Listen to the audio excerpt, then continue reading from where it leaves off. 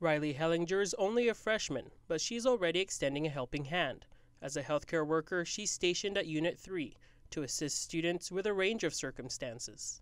If you have any questions about how to make an appointment here, like what social services does, that's what health workers are there for, as well as just being like an on-the-ground peer counselor for just to listen, be a non-judgmental person. According to national data on campus suicide and depression, more teenagers and young adults die from suicide than from all other medical illnesses combined. Nearly half of college students reported feeling hopeless or lonely in the last year. Hellinger is one of 60 healthcare workers who live in the residence halls.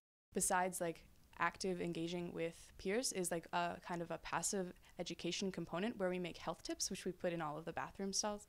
You've probably seen them, but we have different themes every week, and on the bottom of that is our number, is our email, is our room number, and we also have office hours. As the seemingly perennial midterm season takes shape, the Tang Center wants students to know they're here to help and hopes to remove the stigma on mental health.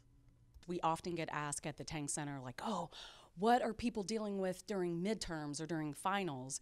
And what we find is it's really just the same things that they struggle with all year long. It's just very much amplified because of the rigor and because of the stress. Lapean notes that stress, time management, relationship issues, and sleep are some of the most common challenges students face. There's been an increased demand for our services in addition to, and that's been a trend both here at Berkeley and just across the nation. This is something that, people are really seeking mental health services. That's the good part. And they're all looking for something in a different way.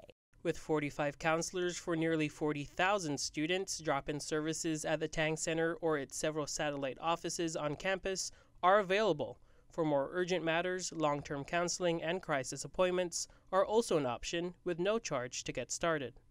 The Center for Collegiate Mental Health found that there was an uptick in rapid access counseling by 28%, with a decrease in routine appointments. Reporting for CalTV News, I'm Thomas Mangloña.